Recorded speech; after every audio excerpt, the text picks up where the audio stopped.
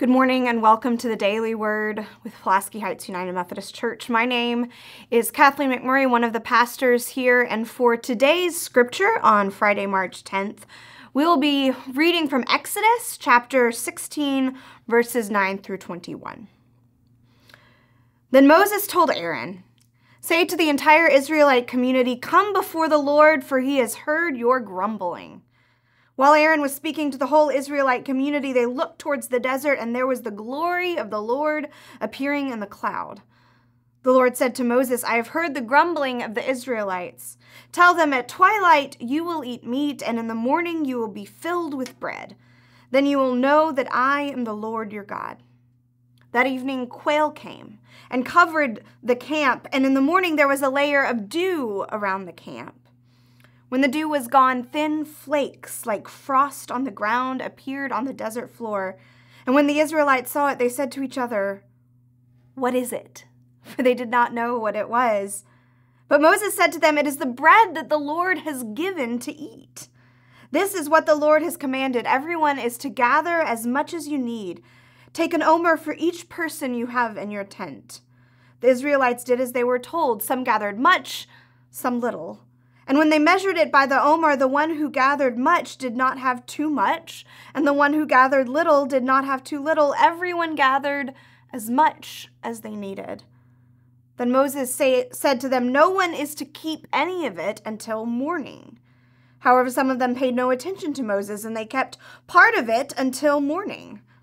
But it was full of maggots and began to smell. So Moses was angry with them.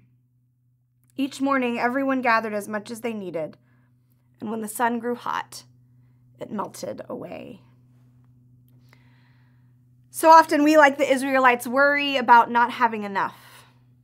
Enough food, enough money, enough love, enough protection, enough security. Our inclination is to doubt that we have enough, and then in that fear, our inclination is to hoard.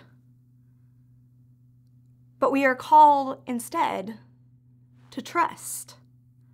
That is what this scripture is about. The people are not to hoard. They are to trust that God will provide them for their needs. Trust in God. And another thing that we are called to do in scripture as we trust is to share. And together, God provides us with enough. If we hoard, if we hold for ourselves, if we fail to trust, it won't go well. There won't be enough for everyone. But if we trust in God and we use what God has given us, there is more than enough to go around. So on this Lenten journey, as we think about encountering Jesus, what it means to encounter Jesus in our life and in our world, I invite us to trust and to seek to encounter Jesus not in the hoarding, but in the sharing, in acts of generosity, in acts of gratitude,